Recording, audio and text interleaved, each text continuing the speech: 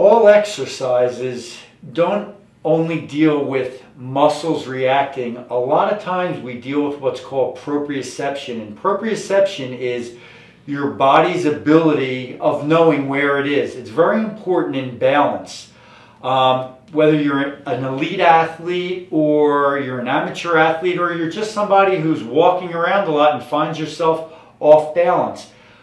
What we do is we have a way of working with proprioception, of standing on a really flexible pad to stimulate your brain in knowing where your body is. So what we're going to do is go through a little bit of a routine that we use in getting your proprioception and actually getting your brain tuned in with your body. And I have to tell you, it is not easy, and we'll tie that into even some of the shoulder stuff that we did or some of the exercises that we did. And one thing I start off with, I like doing this routine with most people with any kind of back pain or any knee or ankle injuries. And you actually don't even need a balance pad to start until you get into some really high levels of balance. What you can do is actually, if you just stand still and get up on one leg, you should be able to, go ahead and demonstrate, you should be able to hold that position for at least a good minute. Once that's pretty easy to do. Wait, hold it, but to jump into that, now also, what makes that even harder is if you close your eyes and do it, and then it becomes much, much harder. So that would be the next level of, because you're changing the neurology of the brain when your eyes are closed off to that. So that's taking it up to a second level on that. So as soon as you close your eyes, you should be able to work up, and your balance will actually come along really, really fast if you do this. I actually like doing it when I brush my teeth. I have one of those 2-minute things. And if you can hold your eyes closed through the whole 2 minutes, you're pretty good. A couple of balance tricks I'll give you. One, you always want to try to stay upright. Like, lots of people will look down, but if you watch like a pro surfer or a pro skateboarder, when I start looking down, you see my center of gravity is kind of shifted. When I keep everything upright, and it's a lot easier to balance. And if I'm doing anything with my eyes open, I want to focus on one point, like kind of far away, and keep my focus there the entire time.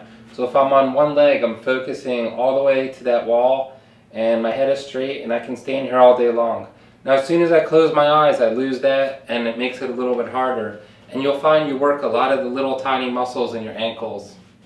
And then do you want to demonstrate the next step once that's pretty easy? No, because I would actually end up falling over. So I'm having Jane doing the demonstration on that. So what you can do is you can hop on Amazon, whatever, and get any sort of balance pad. This happens to be one that the Sixers use in their locker room, but they make little half balls, and what it does, it's just going to make it a touch more wobbly.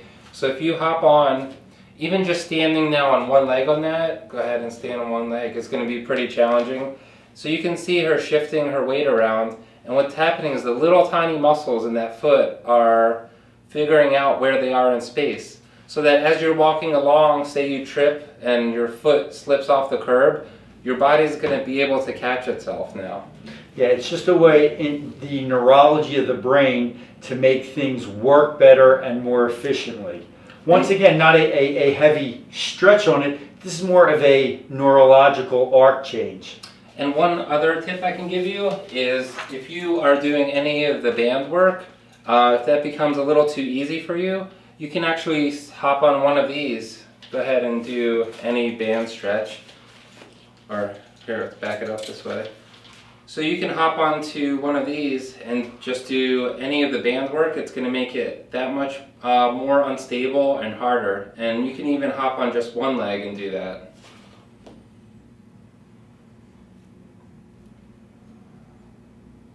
So I think it's time for an eyes closed, one leg contest between the three of us. No, we're not heading there because I will end up falling through your front window.